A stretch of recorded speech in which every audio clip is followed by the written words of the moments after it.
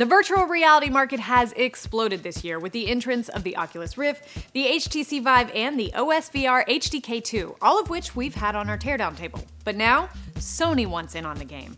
Let's see how the new PSVR stands up to the competition and tear it down. The PSVR headset is a whopping 610 grams, not including the cord. That's heavier than any other VR set on the market. We start to take off a little weight by removing the rubber light shield. This shield shuts out the light for better user experience, and bonus, you don't need tools to remove it. A set of JIS screws holds the front panel together, and once they're removed, we're able to get the front panel off. Underneath, we find the LED array. This cable array is held in place by clips that are easily disconnected. Unlike the Rift and Vive, which rely on invisible IR light for position tracking, the PSVR uses visible light LEDs. We now have an inside look at how the scope adjustment button works. Eye relief is the distance between your eye and the plane of the display. A large adjustment range means that users can fit glasses under their headsets with ease. Since we're sliding it, we might as well separate it from the headband.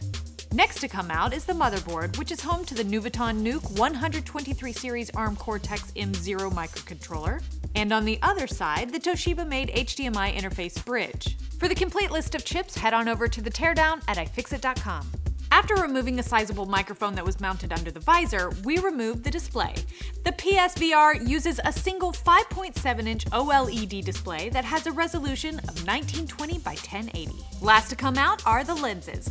Unlike the lenses in the Vive and the Oculus CV1, these lenses aren't Fresnel. Instead, the PSVR uses large, smooth, dome-shaped lenses. We've come to the end of our teardown, and now we turn our thoughts towards repairability. The PlayStation VR scored a 8 out of 10, and here's why. The PlayStation VR is thoughtfully constructed and fairly straightforward to disassemble.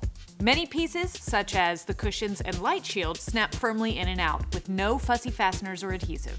Standard JIS 0 screws are used throughout the entire device's construction. You can take it apart with a single driver that's likely already in your electronics toolkit. Adhesive is mild, used sparingly, and mostly easy to remove. Dabs of the sticky stuff help secure the weights, reflectors, and faceplate. However, the lenses are firmly glued in place. On the downside, it is a complicated piece of hardware with lots of extra trim pieces that would be difficult to reassemble without repair guides. And that's our teardown. For the complete teardown, including tons of beautiful, high-quality images, head on over to iFixit.com. And don't forget to subscribe to our YouTube channel to stay up to date on all our latest teardowns and repair videos. You can follow us on Twitter at iFixit and give us a like on Facebook at facebook.com/iFixit.